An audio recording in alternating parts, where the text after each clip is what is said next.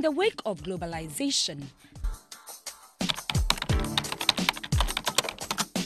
the African cultural industry has gained importance on the world market.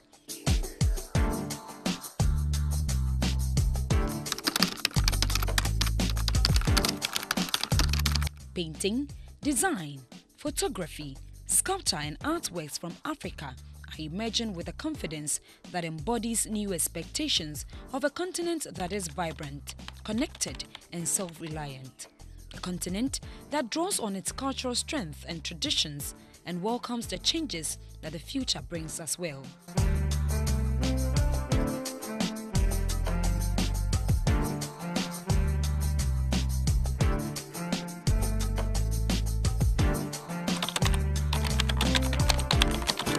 This is what I realized on seeing the investment made in works of art adorning the hallways of the World Bank Group.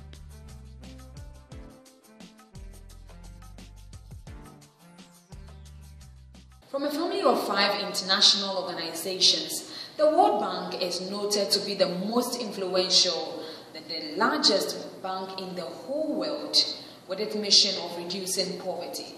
But what has this got to do with artworks, paintings and wall frames dotted all over its plush building in Washington, D.C.? Just come along with me, let's find out more. Often by word of mouth or call for entries and find people out before they've been discovered. Yes, we encourage artists to come to us directly. Give them exposure. This artist got with Doncor, senior artist in Ghana. Probably most people will know who he is in your story. The reference he is making here is to the slave ships that brought African slaves to the New World, so to speak. And posing with them is this boxer. And I believe this is an American boxer who was fighting and white. People forge ideas, people mold dreams, and people create art. And this includes all people, whether poor or rich. So for centuries in Africa, as in the rest of the world, art has helped people celebrate their success, overcome their challenges, express their sorrows and expose their hope and aspirations. This has brought about economic and social change in much the same way development does. Our goal is to support the mission of the bank through art. And how we achieve that is trying to give a face to the different topics, if you want, that the bank is working about, and to show the wealth of richness of our member countries through their art, to the creativity of their people, to the strength of their ideas, to the energy of their dreams. And what has this got to do with the bank's mission of reducing poverty? Well, reducing poverty is not only working on building roads or building schools or changing the laws. It has to do as well with giving space to voices of people, allowing people to address topics that are relevant to their communities, to pinpoint issues that may not be so visible or cannot be spoken about so freely. So artists generally are very acute social observers, so they can bring up different aspects of their society. They can be ambassadors, if you want, of their societies. And in this way, I think, is a very important contribution to the fight against poverty and shared prosperity, because it helps to break barriers and to build bridges. In addition, helps to challenge stereotypes. The collections include different African sculptures, paintings, drawings, handicrafts and mixed media. By showcasing their fine art through respective mediums, these artists become visual communicators, articulating the past, present and future, and expressing the changing dynamics of the world around them. They look, if you look under microscope, but he created an imaginary town from them. As you know, the country has had conflict, rubble in the ground as a symbol of hope that something better is happening in the future. So instead of cleaning what's on the ground, he's going one level up. Interestingly, these artworks adorn the offices of the World Bank and greets you everywhere you go. For the bank, these hangings show respect for clients and reflects the bank's mission of bringing people and ideas together to dream the same dream, that of a world without poverty. In your own assessment, do you think this has been very helpful to the artists themselves and the World Bank Group in general? In my own assessment, we are a drop in the ocean, but I think it's better to have a drop in the ocean than not have drops. We are a very small team working on a shoestring. For most of our activities, we have to raise funds because clearly the budget of the bank goes to operation, rightly so. But I've seen the life of many artists have been working with us changing. They have had access for the first time to the international audience, so they could work scholarships, their works got acquired by a different group of buyers, and so on and so forth. But most importantly, I think it gave them validation. And what I find over and over, we mostly work with emerging artists. Over and over, I've seen that artists will say, well, it was the first time somebody paid attention to me, somebody gave me a space. And it gave them even credibility within their own communities. And because generally they are on the forefront of social commentary, having credibility is very important to lead change in others. For the bank, I think has been important, some, if you want, macro, some micro ways. When we do project with country offices, has been very powerful in building connection with the community. A very important example, for example, was an exhibition we did in Macedonia about climate change, and together with the country office. And climate change was not a topic in the country at that moment. And through this art exhibition, suddenly it became a sport bar, if you want, a subject of conversation. So it had an impact on the bank locally. Generally, we have seen that we had exhibitions on important topics in which the image of the bank was changed in the eyes of the viewer. And the comment we get is, oh, I never thought the bank would care about A, B, and C. For example, years ago we had an exhibition on human trafficking, which has been traveling since and has been a powerful message from the bank against one of the, if you want, horrors of our society. We have an exhibition coming up on violence against women and girls, and again I think helps the bank in its mission to fight gender-based violence. Yes, I think overall, even if we are so small, even if we do with essentially no money, everything, we had an impact. It's the force of ideas, and we are a platform for artists to talk to us. The bank has as many as 6,000 works in its collection, with 716 from sub-Saharan Africa, most of them of contemporary artists. Of this, 36 are from Ghana. Ghana is well represented with works from masters like Professor Blade Glover, Elena Soy, Kofi Dawson, Godfrey Donko, Kojo Enin, Tai Mensah Waji, Kofi Setoji, Eric Kwabla Kwawu, also known as Ricky, Elana Tree, Kwesi Owusu Ankoma, amongst others, and their works are so expressive.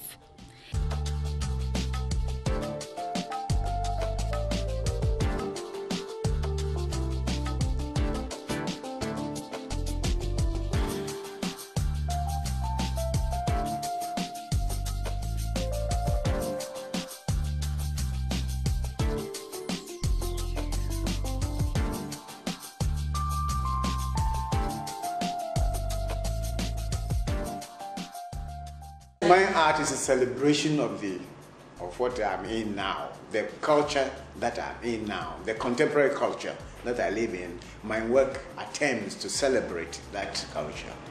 That's what I'm trying to do.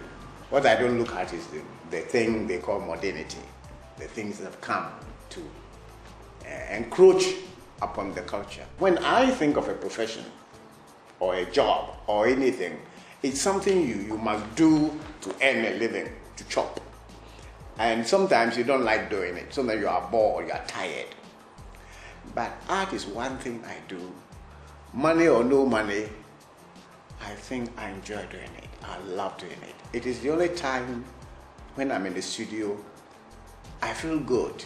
and I can forget the world. Elena Soye is a Ghanaian but lives in Nigeria, and her work essentially belongs to the internationally connected high powers of art.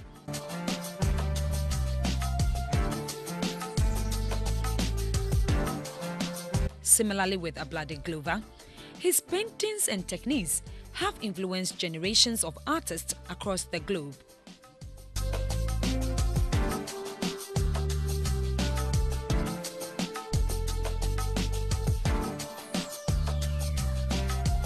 This piece by Godfrey Donko depicts victims of the slave trade and symbolizes the struggle faced by minorities to belong and blend into the mainstream.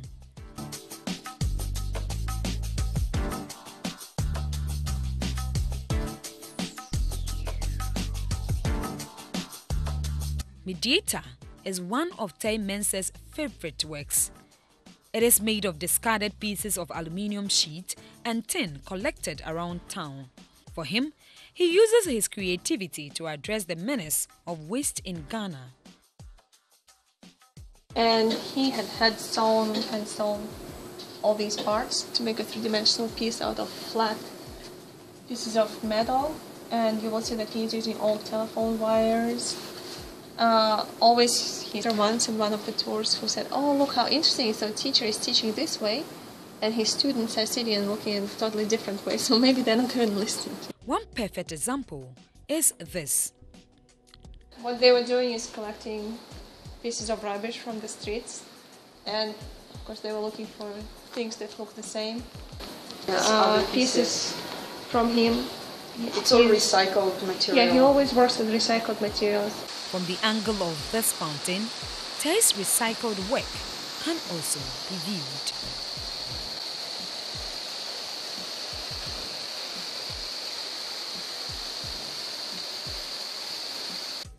Through his art, Kofi Setoji also tries to transmit the experience of an eyewitness in the Rwandan genocide.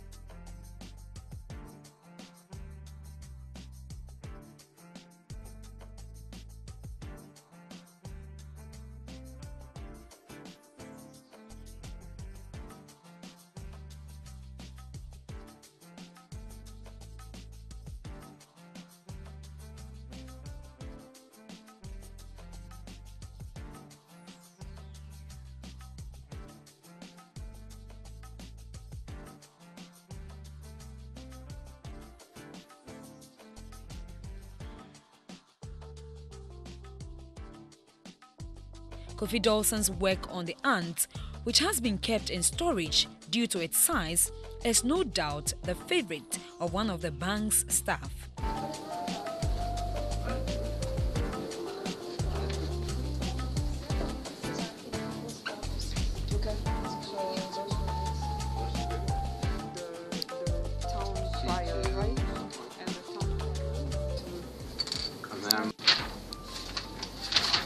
Oh no, here we are. The picture will mean nothing. Unfortunately, it's ants. They're made of the body's made of peanut shell of a peanut, which luckily they didn't put that on the customs. It's whimsical. It's very well made. It's a fun piece. And That was very original. How many ants were there? I don't know. I haven't counted them. But like many. Yeah, there's Climbing on those. 30. There's probably 40, 50 of them. By presenting these works, each artist imparts the energy, charm, creativity, optimism, and vision for the future of a country embracing its strengths. I know that there's artists in everybody, in all of us. You know, it's not only those of us who are calling ourselves or who are called artists who have the creative juice in us. It's in everybody. And the idea of giving freedom to people to configure my works is to kind of awaken that artist in them. There are times that I come in unexpectedly and then I'll park my car elsewhere and walk in, and you hear there's a lot of, how do you call it now, banter. Yeah, very loud banter. And when I go in, then they all keep quiet. Yeah, because I always demand that there should be absolute silence or as much silence as possible. Because I try to impress upon them that a studio is a sacred place that you come to do some bit of reflection and thinking.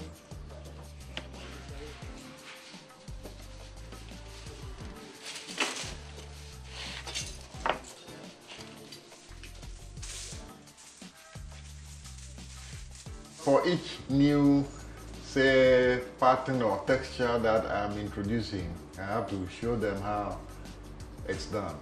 Because I find that as an artist, if you don't maintain physical contact with handling the material, for instance, the work might end up not having a soul. Okay,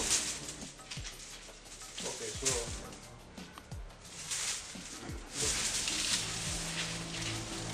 silver on the line there. Silver on the line there.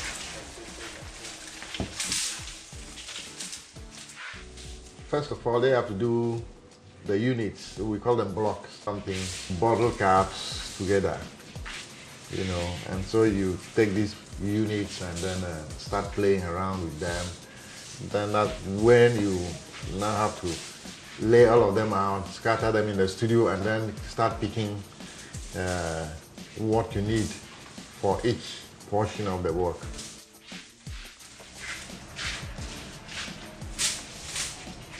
You put them together in a bunch and you try to see what it can suggest. The collection of artworks was started in 1941. Soon after its inception, the bank began receiving artworks as gifts to senior management and to the institution itself. Over the years, modest acquisition was developed with a focus on emerging artists from member countries. It was growing organically up until 1997, when the World Bank Art Program was established to manage the collection and link it to the mission of the World Bank.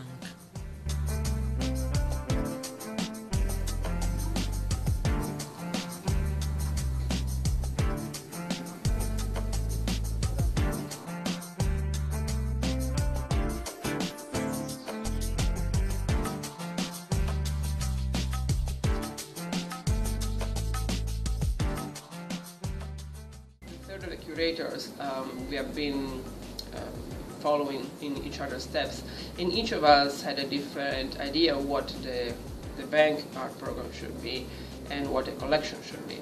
So I think we have been evolving considerably, and I'm very proud to say I think it's one of the most active art programs within the development institutions around the world.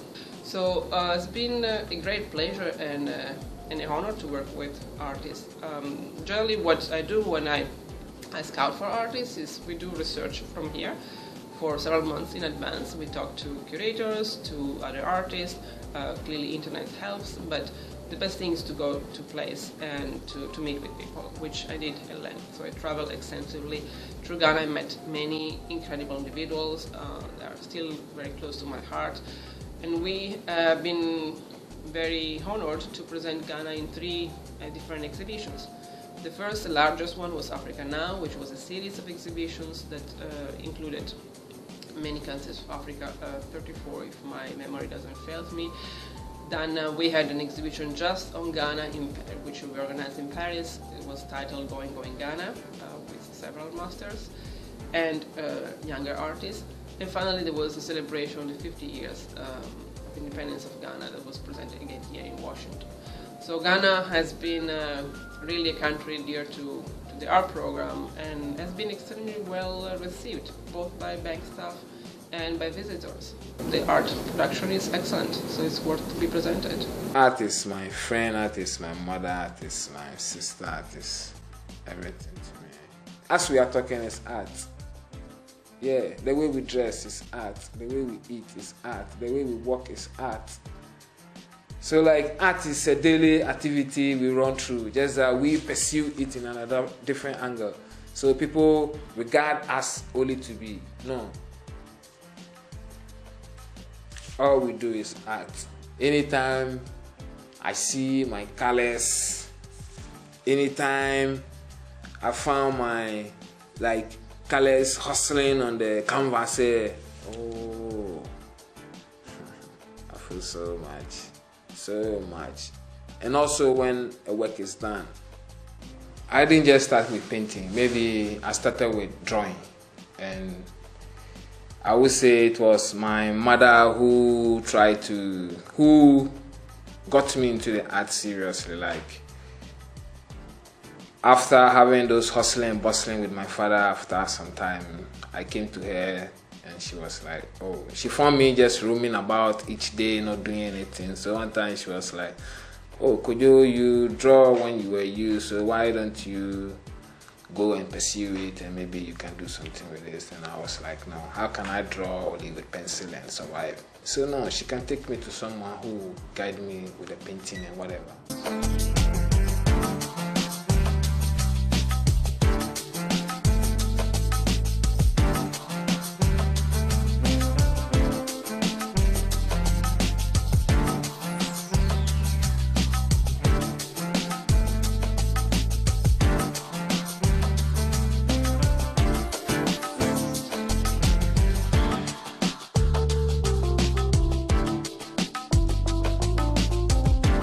So behind these artworks are great minds that have their own unique way of creating things that will tickle our fancy and also stimulate our imaginations. And perhaps people who probably think ahead of their citizens. And so the World Bank has stepped up the game of using these pieces not just as a way of decoration, but also getting the artist linked to what they do, to showcase their works on a wider platform and also to get value for what they do. Reporting from Washington, D.C., Rebekah Awuah, GBC 24.